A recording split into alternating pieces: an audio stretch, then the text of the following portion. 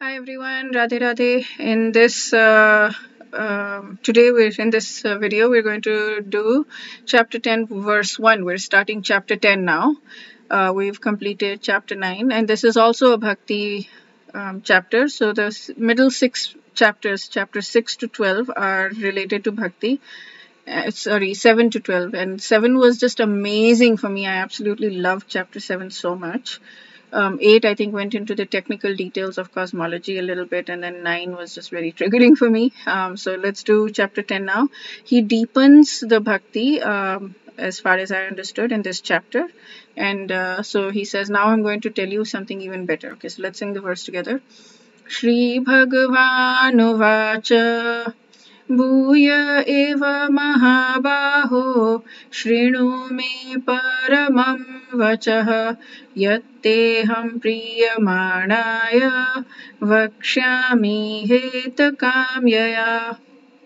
And what he's saying here is, Sri Bhagwan said, the Supreme Personality of God had said, listen again, O mighty armed Arjun, Mahabaho, big arms. Because you are my dear friend, for your benefit I shall speak to you further, giving knowledge that is better than what I have already explained. So here he's saying that I'm going to give you knowledge that's even better. So basically it is more nectarian in here. So here Prabhupada explains about the 6 opulences of God, that one can be called God, Bhagwan, if he has full fame, wealth, knowledge, beauty, renunciation and strength. So he's talking about that. So, and then Swami Mukundanand says that previous chapter revealed the science of bhakti or loving devotion to God. In this chapter, Sri Krishna desires to increase his Arjun's bhakti by describing his infinite glories and opulences. They are not only pleasing to read but enchanting to hear.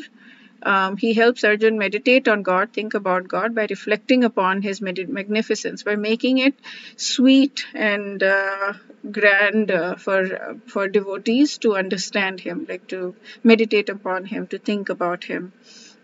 I want to read that he said nectarian somewhere. Arjun is now fully convinced that Sri Krishna is the Supreme Personality and Divine Personality, and requests him to describe further his divine glories, which are like divine nectar. And then he says, discloses that everything exists as a manifestation of his energies. He's in the beginning, middle, and end of everything. All beings and things get their splendor from him. He's the powerhouse of magnificence and the infinite reservoir of knowledge, power, beauty, and glory. Whatever catches our imagination and infuses us with bliss is nothing but a tiny spark of his opulence. Just reading this paragraph is so sweet, no? Okay, yeah, that's it for this video. We'll see you in the next video. We'll do chapter 10, verse 2 in the next video. Wish you a day filled with lots and lots of spiritual growth. Radhe Radhe.